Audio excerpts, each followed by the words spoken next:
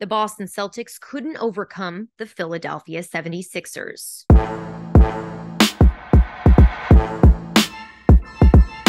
The Celtics were shorthanded on Tuesday night as they were down both Jaylen Brown and Rob Williams.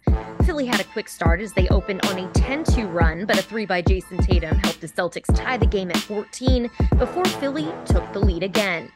In the second half, it was back and forth between these two teams, but while in crunch time, PJ Tucker came up big for his team, knocking down back-to-back threes before Al Horford and Grant Williams answered right back with their own. Then Tucker nailed another one to keep Philly on top as they eventually closed out with a 103-101 victory as Joel Embiid finished the night with 52 points.